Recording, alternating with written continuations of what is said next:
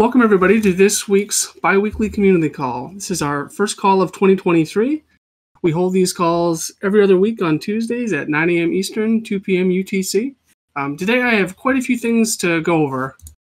On the agenda for today's call, some of the announcements, I have some timelines for Nexus Mutual V2 releases, and I've got some information on upcoming claim events for FTX, BlockFi, and Gemini Earn. On the update side of things, Hugh wasn't able to join us for the weekly update from the foundation, but he's passed on some notes for me to share. I'll go over the week in review of cover sales and active coverage by cover type. There's a WNXM buyback discussion active on the forum, so I'll provide a summary there, and we can discuss that on the call as well. And then I'll provide the latest update on the M11 Credit wETH pool. After that, we'll have our open forum where anybody can share or ask any questions or talk about anything that wasn't covered on the call. I will jump right into the announcement section and start talking about some timelines for Nexus Mutual V2. In the month of January, we've got a couple things that we'll be working on. One of them is an updated brand release. In the month of January, we will also have the launch of the nexusmutual.io website. So we've got an updated website that we'll be launching as well. For the updated brand, we've done quite a bit of work here. We have a new logo or a refreshed, updated logo, new colors, new typography, and we've also got brand guidelines for anybody that works with us, just on tone of voice, how we display the graphics that we have in our brand and media kit. So there's a lot to look forward to there. I really like the new brand update, the new logo and the colors. It's very refreshing, and all of that has gone on to inform the new website. So in the new website, of course, we're showcasing Nexus Mutual V2 and the new brand. This website is going to be the launch pad that gets you either into the user interface or to the new documentation or any of the resources that you might want to access for Nexus Mutual V2 are going to be on that website. It's designed to increase awareness, drive engagement, and educate new users or existing users about V2. This, we're hoping, is going to see an uptick in site traffic, and we're going to be using this as our publishing platform and moving away from Medium. So we'll have a blog right on the website. That's where we'll be posting updates and sharing announcements on that blog. We'll still keep our standard newsletter. That's going to be where we're hosting all of our information. So those two releases are going to happen in the month of January. And in the first week of February, Nexus Mutual V2 rollout begins. We'll have all of the standard features, buy and cover and everything, but the big one for the rollout is partial claims functionality for the upcoming claims that we're going to have in the month of February. This will be pretty important. Of course, we'll have comms around different things like migrating your cover. Really, this is only something that needs to be done if a claim is being filed, and it's very easy to do. It's right in the claims UI. So there's a lot happening. There's a lot that all the DAO and foundation teams are working on. But there's definitely a lot to look forward to. So this is the main focus for everybody on either a DAO team or within the foundation as well. So it's pretty exciting. I'm looking forward to all of these things. I think you should too. And look for more information in the newsletters in the coming weeks about the updated brand launch and the updated website launch as well. In the next couple editions of the newsletters, I'm going to be doing a spotlight on features in V2. In the week of the 16th, I'll talk about the tokenized cover features. The week of the 23rd, I'll talk about some of the features that come with staking. And the first week of February, as claims begin to happen, I'll do an overview of the claim assessment features as well, just so people can get acquainted over time with some of the new functionality and features we're going to have in V2. Hopefully, this is a way to get some insight on the upcoming release. I want to include some broader topics too, like how V2 furthers the long-term mission of the mutual. I'll cover pricing and staking mechanics and quite a few other things as well. Look out for that in the newsletters. Of course, on the community calls, I can highlight some of these features too and answer any questions in Discord over time as well.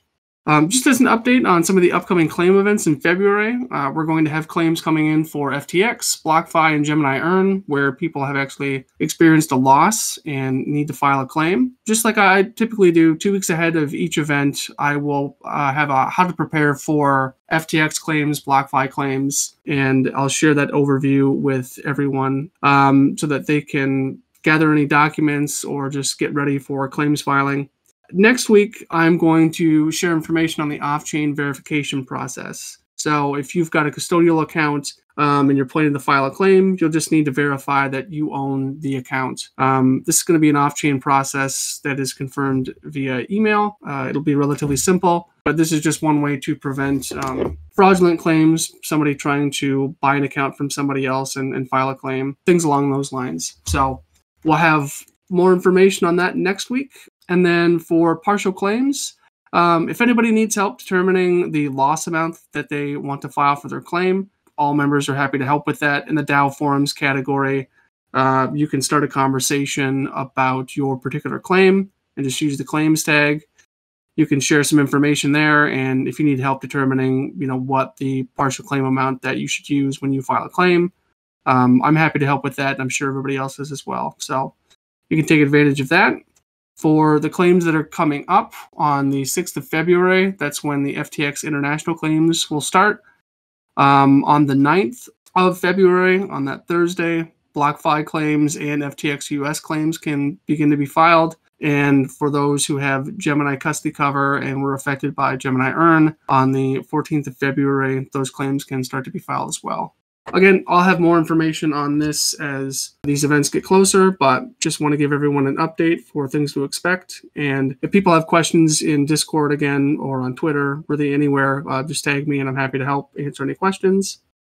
I know I've also seen people asking about proof of loss and FTX claims since the website was taken down shortly after the exchange collapsed. So I've done some digging and I've looked into this. There are some great resources out there too. I've shared some in the thread for today's call. One of them is from Wasi Lawyer on Twitter. Really great accounts. He has an entire facts page about the FTX bankruptcy. I highly recommend checking it out if you're interested.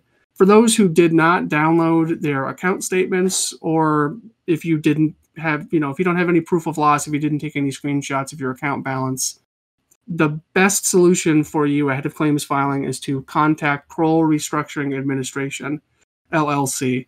They're the ones that are handling the FTX bankruptcy case. Their contact form is right on their website. I've shared that in the thread for today's call too. You can request confirmation that you had an account on either FTX International or FTX US, and a record of the value of the assets or what assets that you held in your account. If you can get confirmation of that, that's something you can use to verify your account, and then you can use that as well to demonstrate the loss amount. So claims assessors can determine what the loss amount is if you've lost funds, if you plan to file a claim. So I recommend anybody that needs to do that to contact Kroll Restructuring as soon as possible ahead of claims filing.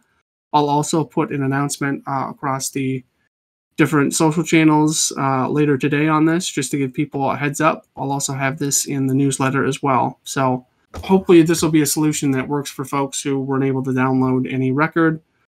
Yeah, so Butter, on your question, is it worth contacting sexes like FTX directly to determine true losses? There really isn't anyone to contact. So Kroll would be the people to contact. But if we don't know who is filing, who plans to file claims, we really can't do anything there. So really it's up to an individual to reach out to them since they are the ones handling the restructuring. There isn't, on a lot of these, when there's a bankruptcy case, there isn't any one figurehead. The people that used to run the exchange really are no longer in charge because now there's a separate entity handling the bankruptcy filing. So it's not as clear-cut as reaching out because there really is no one to reach out to. And in some cases, with extreme cases like FTX, there's really no access to records that are readily available to anybody except for these people handling these restructurings. So, from the Mutual's point of view, there really isn't anyone to contact, and we're not sure who's going to be filing claims. So there's not really a great solution for us. So hopefully this solution works for people. If anybody has any questions on this too, feel free to reach out. Hoping to be as helpful as possible here, and that this can be a way for people to get proof of loss ahead of claims filing. Are there any questions on anything I've covered so far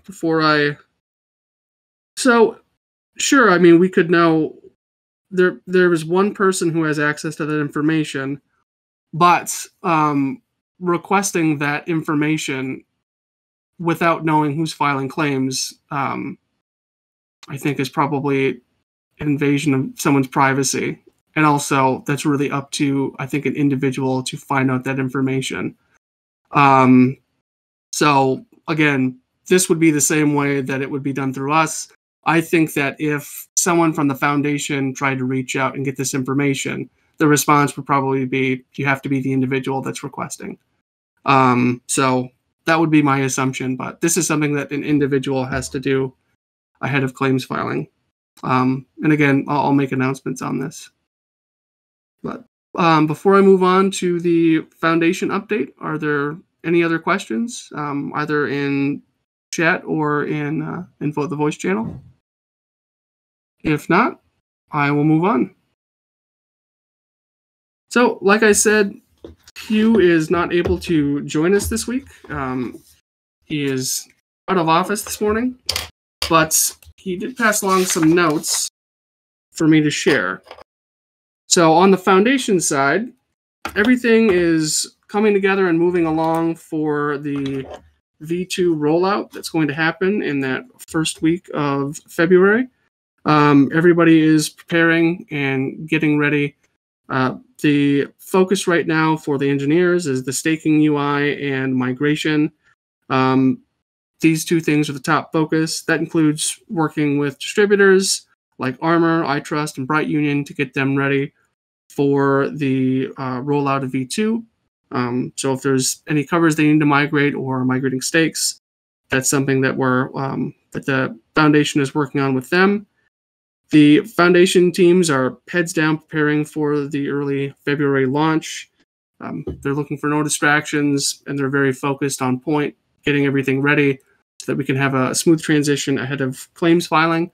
I'll have plenty of comms coming from the DAO side on this as well, but the foundation teams are making great progress from what I've seen so far. More broadly, the product team has been working on a DNO product, which is going to be a post V2 launch. Hugh's talked about this on past calls, but a directors and officers product that's focused for DAOs or people who are contributing to DAOs.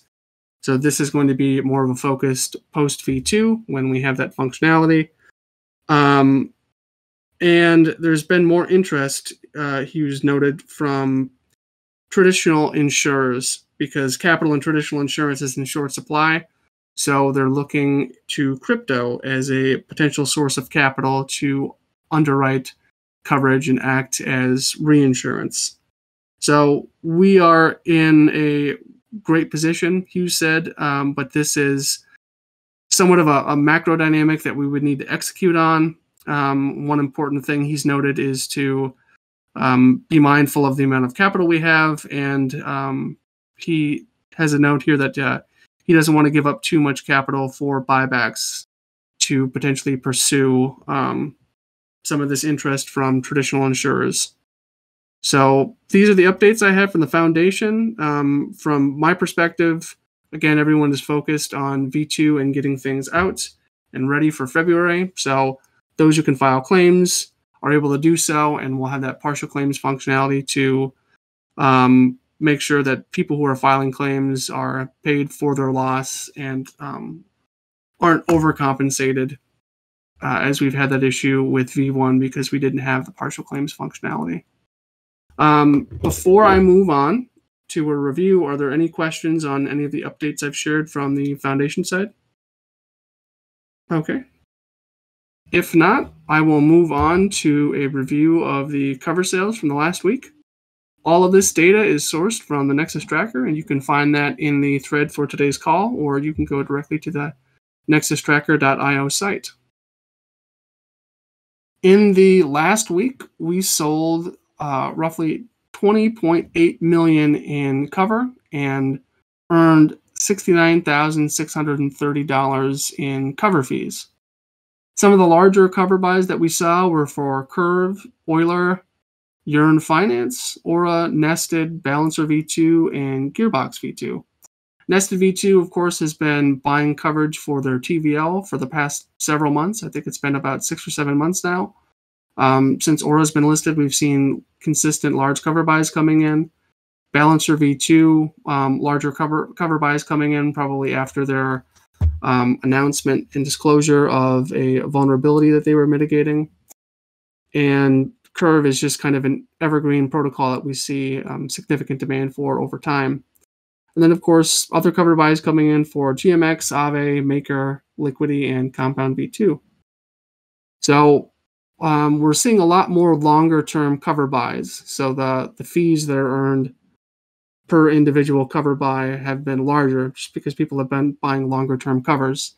Even yesterday, there were pretty significant cover buys, and I believe there was about 12 or 13 million in cover sold just yesterday, and about 50,000 in cover fees that were earned just in the last day. So, but for last week, we've seen pretty significant cover buys.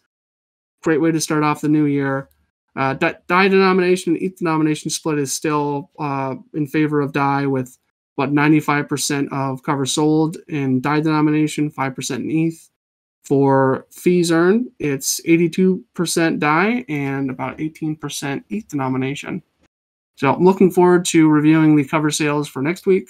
So far, the new year is starting out strong with demand for coverage.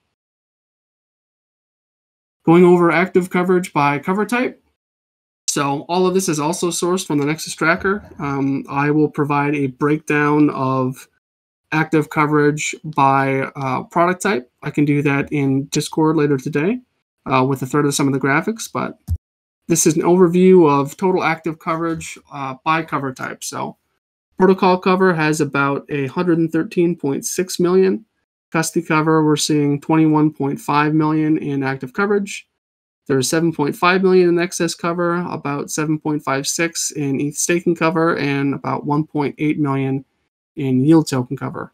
So again, seeing pretty significant demand as the new year started. We're starting to see cover in ETH terms increase. I think it's looking a pretty strong start for the year. So, but I will share more detail on the active coverage by individual products within each of these a little bit later today on Discord.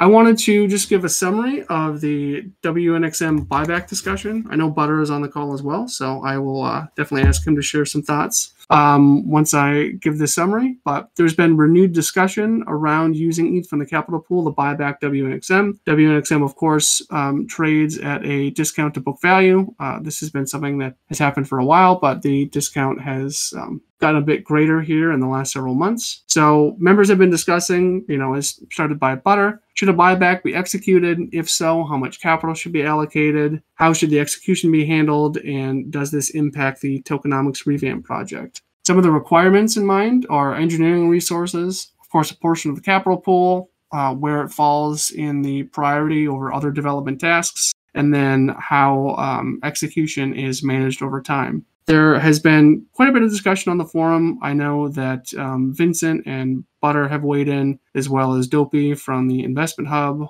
I've shared some of my thoughts. I know he was weighed in as well. But I'd like to ask Butter if he'd like to share any of his thoughts on this as well, or any summary of the discussion on the forum. Hey. Yeah, like to summarize, I guess, it sort of worked back to... it's a good idea, but at the moment we're waiting for V2, so it's kind of, I don't know. For me, it makes sense to buy some back early and then kind of try and, like you were saying a minute ago, manage the risk of if we're going to have more people coming in externally, then do we want to allocate our capital towards that, or do we want to allocate it towards a buyback? But for me, it's like, okay, you can probably balance it, but it is obviously a lot of development resources, so it's probably best to wait, basically, for the next V2 release, and then maybe try and do the buyback then, but yeah, I think it's probably too early at the moment until we know really what V2 is about. So that's a kind of summary. Yeah. summary, but my personal opinion that I weighed in is that I think it makes sense, but resources right now I think should be focused on V2 just because partial claims functionality is going to be really important for the upcoming claims.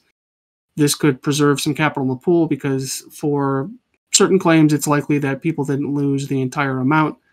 So paying out for actual loss versus the cover amount, total cover amount as we have in the past, I think is what I'd like to see us optimize for. That also preserves some capital that could be used for buybacks in the future. In my mind, the priority would be the V2 rollout, and then focusing on the new tokenomics execution, or at least some of the resources around there.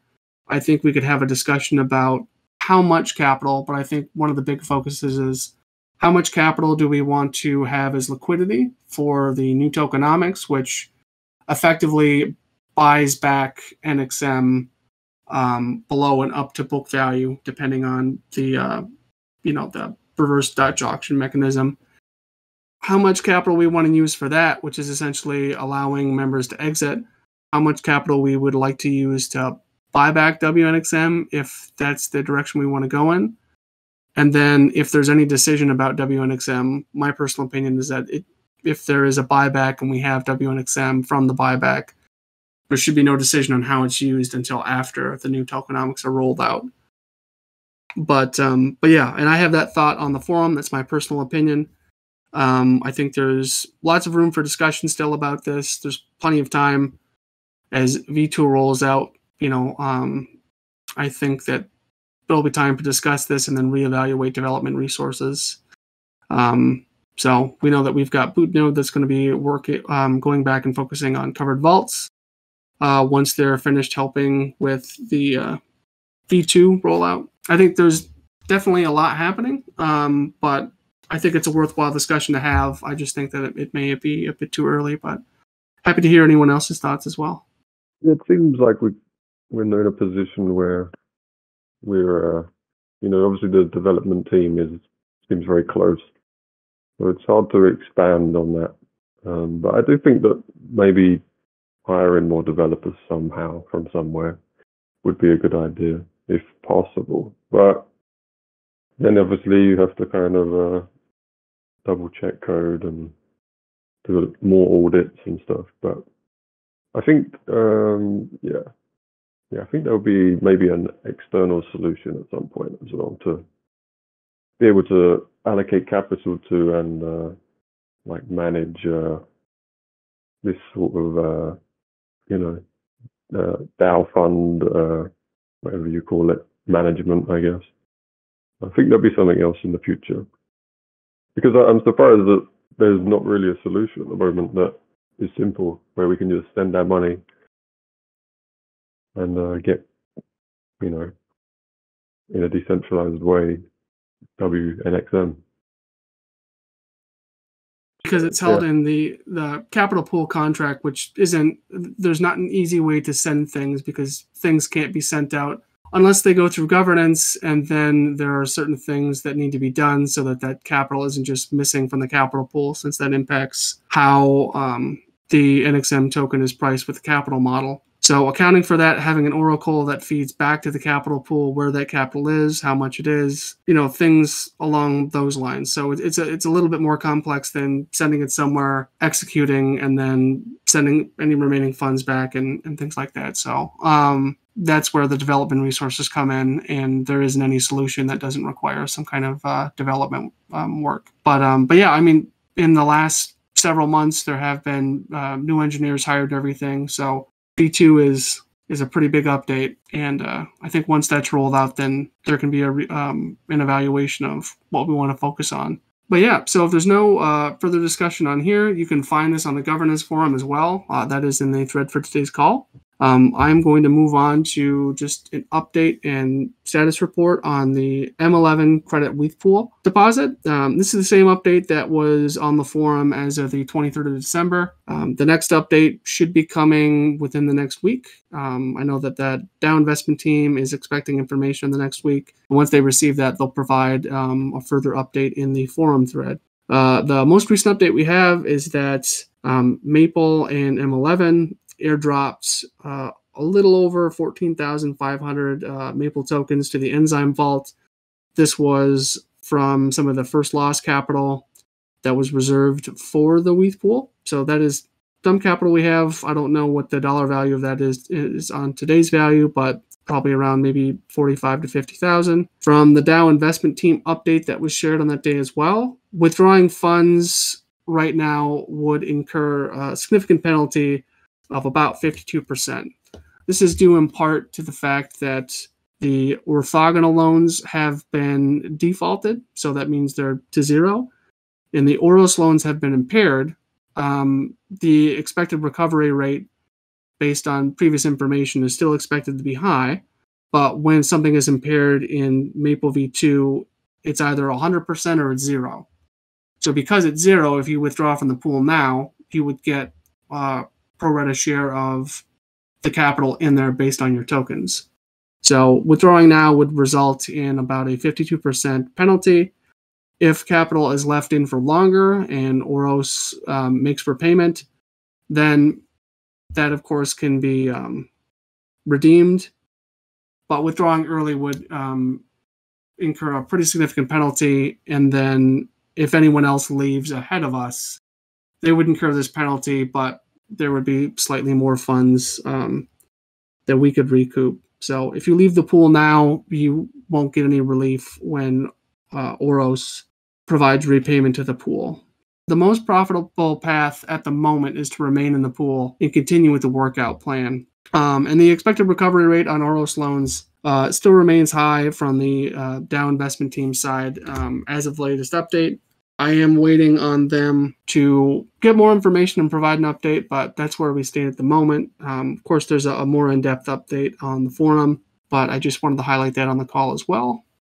Now I'll move to the open forum. So if there's anyone that has any questions or wants to discuss anything related to the mutual that I haven't covered or anything that they to talk about at all, the floor is yours. Feel free to bring up anything or ask any questions. Well, if there are no other questions, I can wrap things up for today. So thank you for joining us on today's call. There's a lot to be excited for in the next month. Very much looking forward to V2 going live, and I'm sure you are all as well. I hope you have a great rest of your day and a wonderful rest of your week, and look for some of those announcements later this week about the contacting Kroll for proof of loss and some of the active coverage by cover type in more detail. Have a great week, and we will see you on the call in 2 weeks.